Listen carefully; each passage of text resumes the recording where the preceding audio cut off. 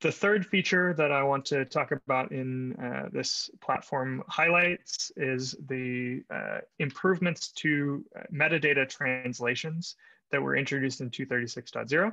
This has two separate kind of dimensions to it. The first is that we've made it much easier to add metadata properties to the set of things that can be translated, so that it is much easier to adapt as the metadata model changes in DHIS2. So you should see many more properties of metadata items being able to be translated in the near future.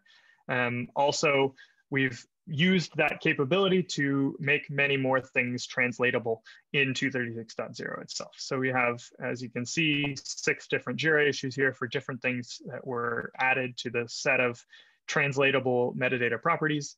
And I will just demonstrate one of those here today. I'm looking at validation rule management here, and I will go ahead and translate my ANC2 is less than or equal to ANC1 validation rule.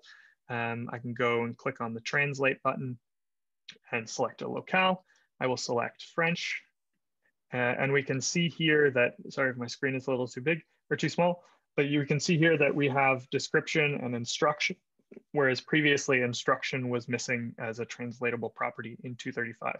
So this has been improved in this case by adding the instruction property to something that can be translated in 236. And you'll see more and more of those that were introduced in both in 236 as well as will be more readily added and updated in the near future.